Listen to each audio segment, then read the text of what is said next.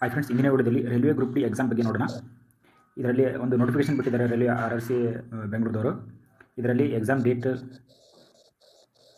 ಮತ್ತು ಎಷ್ಟು ಸ್ಟೇಜಲ್ಲಿ ಎಕ್ಸಾಮ್ ನಡೆಸ್ತಾರೆ ಮತ್ತು ಆಧಾರ್ ಕಾರ್ಡ್ ಬಗ್ಗೆ ಸ್ವಲ್ಪ ಇನ್ಫಾರ್ಮೇಷನ್ ಹೇಳಿದ್ದಾರೆ. ಅದು ಯಾವುದಂತ ನೋಡೋಣ. ಹಾಗೆ ಇನ್ನೂ ಯಾರು ನಮ್ಮ ಚಾನಲ್ನ ಸಬ್ಸ್ಕ್ರೈಬ್ ಆಗಿಲ್ಲ ಅಂದರೆ ಪ್ಲೀಸ್ ಸಬ್ಸ್ಕ್ರೈಬ್ ಆಗಿ. ಇಲ್ಲಿ RRB ಬೆಂಗಳೂರು ಅಂತ ಟೈಪ್ ಮಾಡಿ.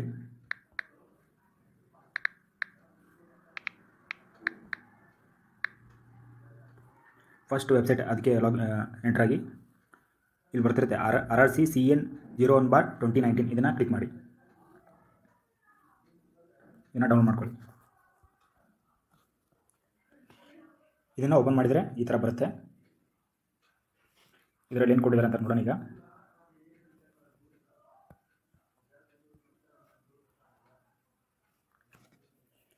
Government of India, ministry of railway recruitment board, CN number RRC railway recruitment cell 01/2019 level 1 post.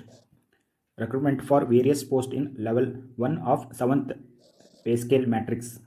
ಇದು ಲೆವೆಲ್ 1 ಪೋಸ್ಟ್. ಇದು ಗ್ರೂಪ್ ಡಿ. ಇದು level 1 post in railway department. Notice on exam date for CBT and Aadhaar based biometric authentication. CBT ಅಂದರೆ computer based test. First point ಏನಂದರೆ, the single stage CBT is scheduled to be held tentatively from 17th August 2022 and onwards in multiple phases, subjected to prevailing condition and government guidelines issued from time to time in view of handling of the COVID-19 pandemic. ಇದರಲ್ಲಿ ಏನು ಹೇಳಿದ್ರೆ ಅಂದರೆ, ಇದು ಒಂದು single stage CBT ಆಗಿರುತ್ತೆ. ಅಂದರೆ return exam ಒಂದು only single stage ಅಷ್ಟೇ ಇರುತ್ತೆ. ಮತ್ತು ಇದು ಯಾವ ಡೇಟ್ ಹೇಳಿದ್ರೆ ಅಂದರೆ 17th August 2022. 17th August 2022 ಇದನ್ನು ಡೇಟ್ ಫಿಕ್ಸ್ ಮಾಡಿದ್ದಾರೆ. ಇದು ಆಲ್ಮೋಸ್ಟ್ 100% ಇದು ಕನ್ಫರ್ಮ್. ಇದು ಈ date railway group D exam ಇದು 17th August 2022. ಇಲ್ಲಿ ಮಲ್ಟಿಪಲ್ ಪೇಜಸ್ ಇರುತ್ತೆ.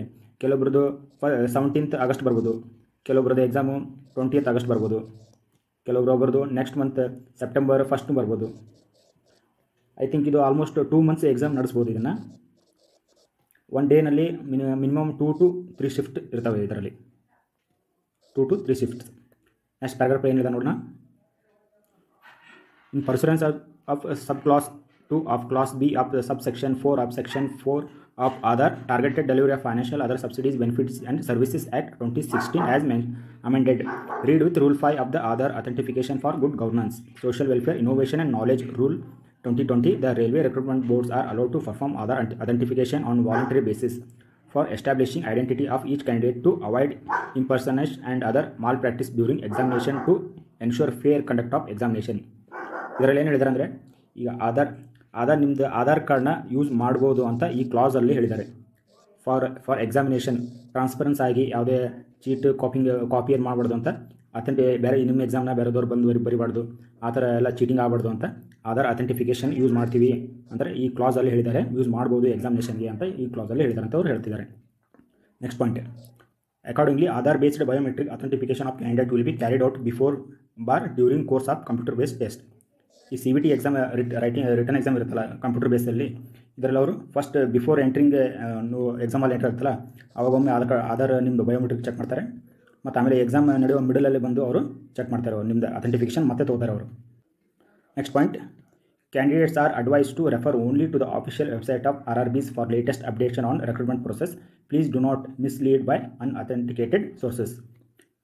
ನೀವು RRB ವೆಬ್ಸೈಟ್ ಓನ್ಲಿ ಅದನ್ನು ಮಾತ್ರ ನಂಬಬೇಕು. ಬೇರೆ ಯಾವುದು ವಾಟ್ಸಪ್ಪಲ್ಲಿ ಫಾರ್ವರ್ಡ್ ಬಂತು, ಟೆಲಿಗ್ರಾಮಲ್ಲಿ ಫಾರ್ವರ್ಡ್ ಬಂದಿದ್ದು ಅವನ್ನೆಲ್ಲ PDF ನೋಟಿಫಿಕೇಶನ್ ಅದನ್ನೇನು ನೀವು ನಂಬಕ್ಕೆ ಹೋಗಬಾರ್ದು. Only this authenticated source. ನಿಮಗೆ ಏನೇ ಡೌಟ್ ಇದ್ದರೂ RRB ಬೆಂಗಳೂರು ವೆಬ್ಸೈಟ್ ಹೋಗಿ ಅಲ್ಲೇ ಚೆಕ್ ಮಾಡಿ. Beware of frauds who try to misguide the candidates for fake promotion or appointment for the job illegal condition. RRB selections are based on computer based test and recruitment based only on the merit of the candidate. ಇಲ್ಲಿ ಬೇರೆದವರು ನಿಮ್ಮದು ಜಾಬ್ಗೋಸ್ಕರ ದುಡ್ಡು ತೊಗೊಂಡು ಆ ಥರ ಎಲ್ಲ ನೀವು ಮೋಸ ಹೋಗೋಬೇಡಿ. ಇದು ಪ್ಯೂರ್ಲಿ ಮೆರಿಟ್ ಬೇಸ್ ಇರುತ್ತೆ. ಇದು ಎಕ್ಸಾಮಿನೇಷನ್ ಇಲ್ಲಿ ಫುಲ್ ಫೇರ್ ಆ್ಯಂಡ್ ಟ್ರಾನ್ಸ್ಪರೆನ್ಸಿ ಇರುತ್ತೆ ಇದರಲ್ಲಿ ಅಂತ ಹೇಳಿದ್ದಾರೆ ಅವರು. ಇದು ಬಂದ್ಬಿಟ್ಟು 36/2022. ಇದು ನಿನ್ನೆನೇ ಇದು ನೋಟಿಫಿಕೇಶನ್ ರಿಲೀಸ್ ಆಗಿತ್ತು.